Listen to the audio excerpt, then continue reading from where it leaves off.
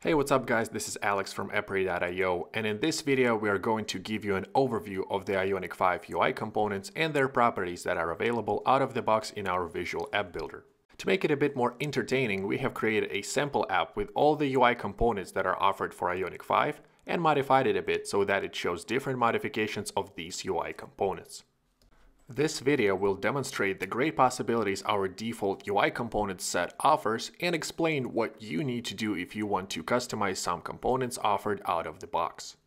We are also going to show you some tips and tricks you can use to simplify development, so stay with us and watch it until the very end if you are interested. Well, let's begin. First, we need to create the app. From the apps page, click Create New App, Ionic 5 Component Sample App, and then click the Create button. In a moment, the app is created and the first thing you can see is our app builder start page. On the left, you will also find the project view section with all of the project data that has already been predefined, and we will definitely review it in detail a bit later. But now let's click Test to see what this sample app is about and how it works. Note that if you are launching this project for the first time, you will need to allow some time for the app preview to load. What you see now is the homepage with a short app description and a menu button. There is also a 3-line menu button in the header of the screen so that you can click either to open the menu. The menu list that opens includes the menu items, with the upper one being Home and the rest representing different UI components. A click on Home will take you back to the home screen, but if you click any other menu item, say Button, a new screen will open where different modifications of this particular component can be reviewed. You are free to play around clicking different button instances and experimenting with different button behavior. In this screen, some buttons are made interactive, so if you click Warning, for example, a modal window with the implemented warning message will be displayed. If you decide to exit this window, click outside the window frame or hit Cancel. But if you click Yes, delete it, another modal will open where the confirmation message can be seen. Click OK to return to the initial button screen where we can continue experimenting. On click, the buttons Success, Secondary, Danger, and Custom button will also show some messages. Every time you need to exit the modal window, you can click outside the window frame.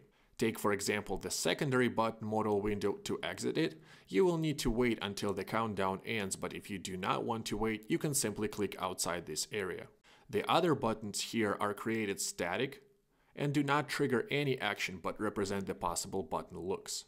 Now let us click the 3-line button in the header to go back to the menu list. Scroll it down and select Other. This page is the only one that demonstrates 4 different components in one place: icon and image that are static, and link and toggle that have some embedded functionality.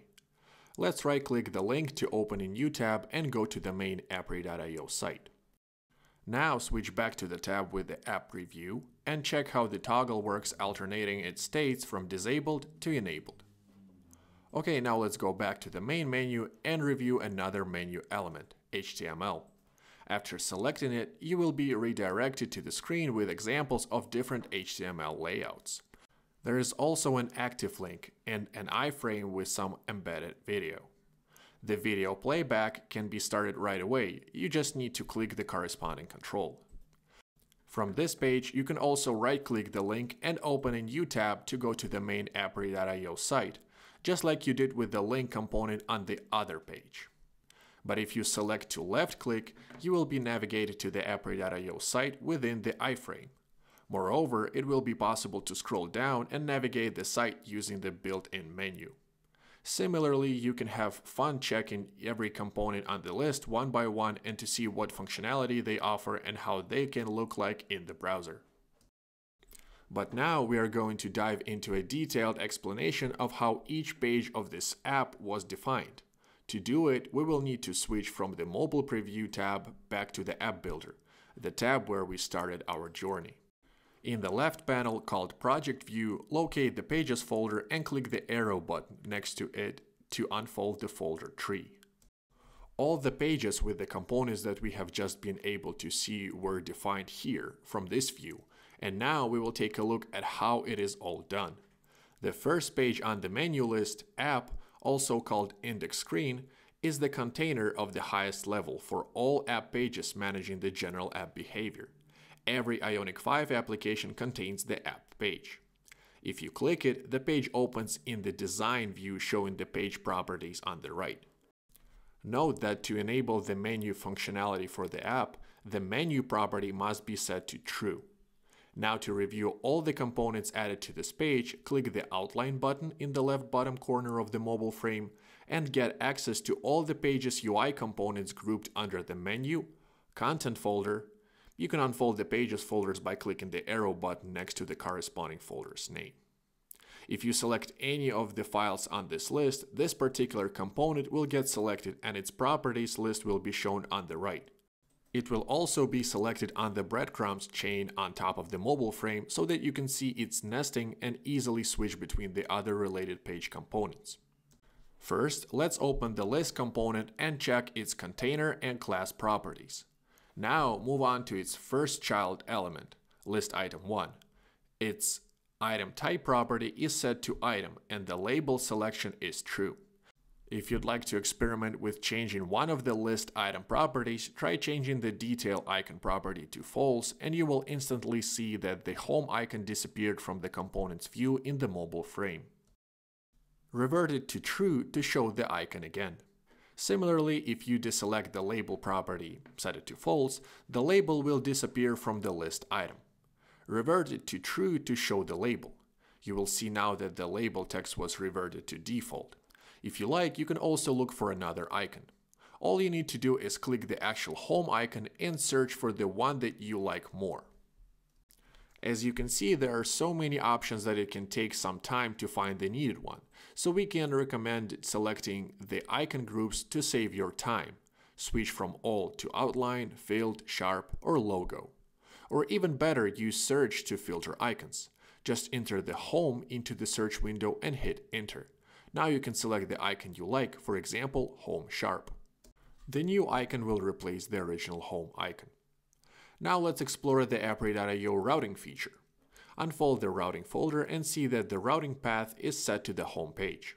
This means that if this particular list item will be selected, you will be redirected to the app homepage.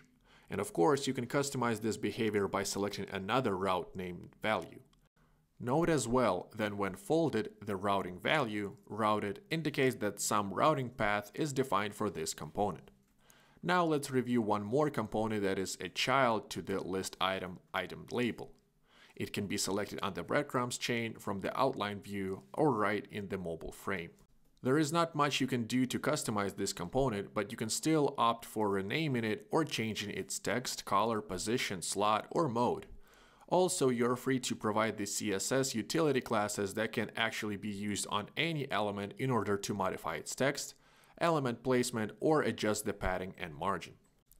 We have already mentioned that if the menu property will be disabled, set to false, no menu will be shown for the app, which will make it useless. Also, you need to be careful while experimenting with the disabling menu, since this move will seriously change the app and its behavior by resetting options and removing all included components. However, we are free to try adding the split menu to the app page to see how the app will be affected. Besides the content folder, pages can also have headers and/or footers. Let's click the home page and select its header to see its customizable properties on the right. Let's see how it's organized. Go back to the page component, select it on the breadcrumbs chain from the outline view or click it right in the mobile frame, and check out the header and footer properties under the Properties tab. As you can see, the footer component is disabled for the page. If you enable it, the UI component will be added to the page components list and will become accessible for editing, so you can use it for your app just like it's done for the page header. In our app, the toolbar text has been added to the menu header of every screen to be displayed in the app. If you decide to hide the menu header but do not want to delete it permanently, you can do it from the outline view. Note that the crossed eye icon that gets crossed indicating that the screen has hidden items. Or use the direct hide show functionality that can be accessed by clicking the icon next to the components gear button, the so-called context menu. Lastly, let's review the context menu that is available for almost every UI component used in appray.io. To access it, look for a gear icon that appears when the needed component gets selected. Generally, the context menu consists of the clone, copy, paste, and delete options. You can try making clones of any component you like. However, we do not need 2 home list items in our app, so let's remove the list item 1 copy so that the page gets its initial UI. This can be done A, by deleting the cloned component from the outline view, or B, by selecting the delete option from under the context menu. Note that by confirming this operation, you agree to removing all included components. To make the app go back to its initial view, let's also disable the split pane property for index screen. Set it back to false. Now you can click Test again to see that the app returned to what it looked like before we started experimenting with this app UI. That's it for the app page, and now let's proceed with reviewing the other pages that were predefined for this project. The next page on the list is Button. Click it on the project view list to open the Button tab. Note that every new tab is open next to the previously reviewed one and will not be closed until you specifically decide to do so. You can, for example, close the app page as we are done with it for now. If you click the outline panel, you will see that the page has 2 main components, content and header. Both in their turn have more child components. Now unfold the content folder and select the grid component, and then check that it also has 2 child grid rows, each having 2 grid cell components that in their turn feature nested buttons. Let's review the upper grid row. Select it to see that it has 2 grid cells, with each having a differently defined button. Note that in the case of the grid component, the context menu has one more option available, the green plus button. Also duplicated by an add item option from the drop-down menu will add another nested item to the component. For example, if you confirm adding grid cell, it will be instantly added to the card. With the grid row selected, you can add the needed number of grid cells to it, and add a button to it. You can see now how the upper grid row changed, having 3 cells instead of 2. Now let's try applying custom color to the button we placed inside the cell and name it to dark. Now let's do some appdevelopment.io magic to this button. Expand the events panel from the bottom and add a mouse over event to it, defining the action for this event as present toast. For this toast, set any message, for example, it's a button styled in dark, and enable the cancel button checkbox. Save the changes and enjoy them by clicking test. You will see that now when you go to the button page from the main menu preview, a new button can be seen, and if you hover over it, our toast message appears. Click OK to close this dialog. What we were doing now is actually defining the app logic. In appdevelopment.io, it is very easy to do using our predefined events actions combinations. You can also assign several actions to the same UI component. For example, go back to the builder and add one more action for the same dark button under the events panel, but this time select the click event and the present alert action. Also, now you can choose to delete the mouse over event we added before by clicking the X button for it. But let's leave it for now just to see if both will work as expected in test. Save the event and click test once again. When you try clicking the button, both events will fire as expected, and you will be able to see which one is to keep if you do not need to use both, of course. There is a wide selection of other combinations of events and actions. You can try to make any of your components, not only buttons like in this case, unique, and if interested, you can check out this page explaining how app events are handled in appdevelopment.io. If you are quite comfortable adding more customization to your app, you will find our run TypeScript action really useful. This is very handy if you need more flexibility. For example, if you check what logic is defined for the rest of the buttons that belong to the same grid, you will see that all of them feature the run TypeScript action, but provided with different script details. Select the button, expand the events panel, and click the green pencil button to see what's inside. Let's now modify the simple code for the button named button. Now provide your custom description for this event. For example, swall.fire, hi, this is a custom button, success. You can also rename it, change its size, shape, or other properties under the properties panel. For a better understanding of how such changes will be reflected, check the sample buttons placed below.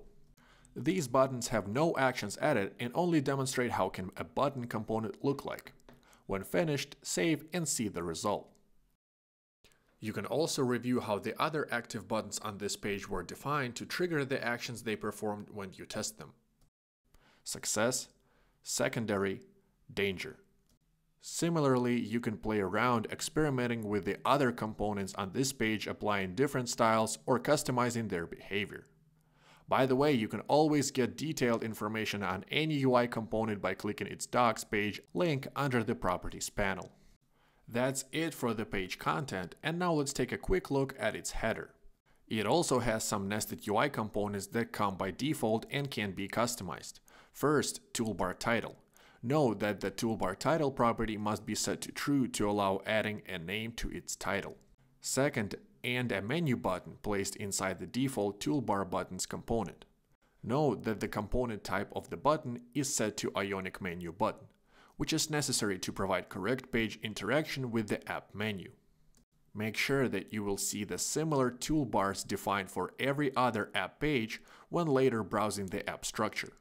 All of them feature a toolbar with appropriately changed toolbar titles and a menu button redirecting to the app menu page.